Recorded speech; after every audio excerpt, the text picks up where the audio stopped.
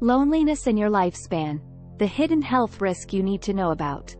Did you know that the company you keep, or rather the lack of it, can significantly influence your health? A new study reveals the stark connection between loneliness, social isolation, and increased mortality risks.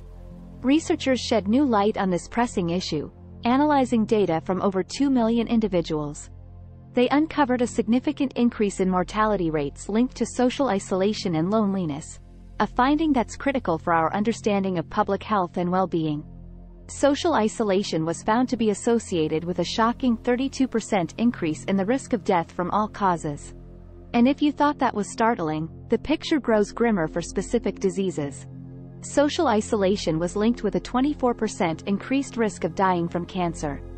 But what about loneliness, that haunting feeling of being alone, even when you're in a crowd?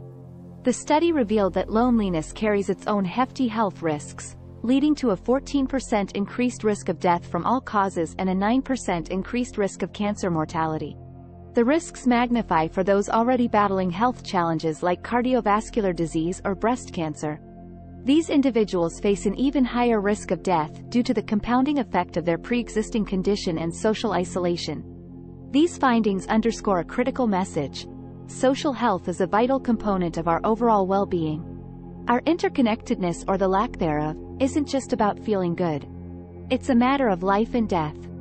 This conversation is a reminder that while we grapple with physical diseases, we must not overlook the silent, creeping risks associated with social isolation and loneliness. Let's refocus our energies on fostering stronger, healthier communities that support each other. Remember, no one is an island, and as this research shows, we thrive best when we're connected.